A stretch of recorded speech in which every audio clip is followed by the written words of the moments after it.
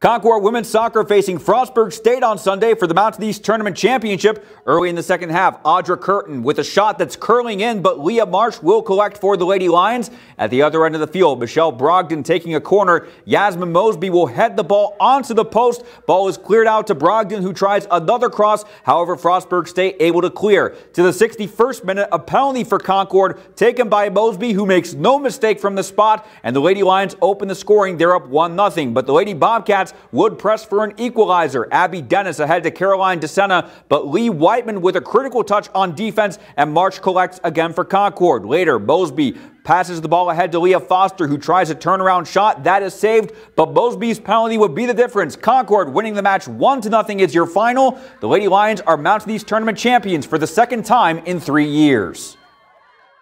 It means a lot. Obviously the team means everything to me. It's my last year now. I'm emotional. It means a lot. There was bad taste. We've lost 2 finals, been in the last 4, but I'm very happy we got this one. You know, anything can happen in tournament play, so just having the character to get through the game and get the victory is the most important thing. This is for the seniors, the 4th final in 4 years, so 2 championships is huge. We'll let them enjoy this victory tonight, and then tomorrow selection show. Hopefully we'll get to host an NCAA tournament first round, and you know, we'll go from there and take it a game at a time.